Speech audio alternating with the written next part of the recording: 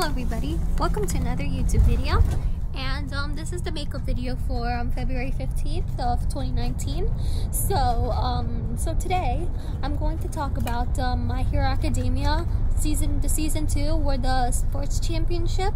I'm going to talk about that because yesterday I watched that with my friend, and that part when Uraka, the girl, the Uraka, I don't know how to say her name, the one with gravity powers, and Bakugo were fighting, and then I thought Uraka was gonna win, but I don't know, but Bakugo happened to win. So, and plus I liked it when Deku, was it? I don't know. And then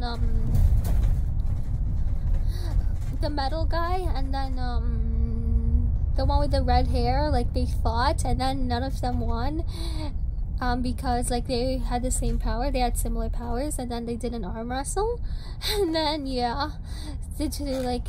to see who won, and then it was epic. And then the girl with the vines, oh boy, that was epic. And then Ida and the Hatsume, I think her name is, she completely betrayed Ida with her what is it called, her tools, not the tools, I mean her inventions. That was epic. And then the ending won the sports championship. I can't believe Bakugo was tied to like everything because he was mad at Todoroki. Not Todoroki, what's that? Yes, Todoroki, yeah. Because he wanted to use his left side.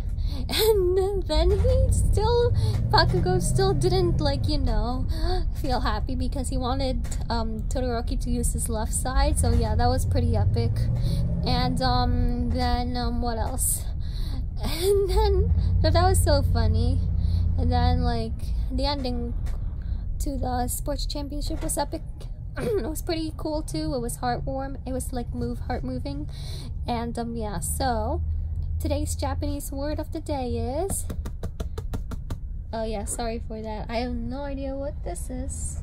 I think the seed's broken, but yeah. So today's Japanese word is keiki, which means cake. I don't know if I did that already, but if I did, then I'm sorry. And look what I have here. Cupcakes. See? Cupcakes. So yeah, I'm gonna eat them when I get home. And yeah.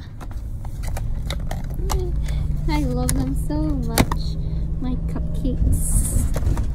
See? And they have their little red sparkles. The sprinkles, and then I think it's vanilla flavored, and then the cake batter. Oh boy, it's amazing. And then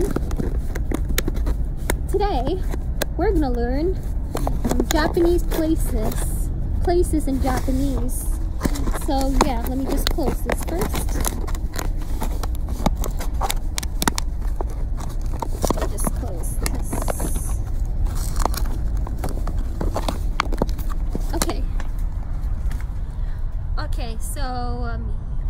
So in the last video I told you about some places, so I'm going to tell you some more. I did Yubin Kyoku, which means post office, Toshoka, which means library, and Omise. Okay, I'm going to teach you some new words. Omise means store. Gakko means school. Hanaya means flower shop, or garden shop, it's the same thing. And what else? Bijutsukan, which means museum, and Panya, which means bakery, and what else? Koen, which means park, and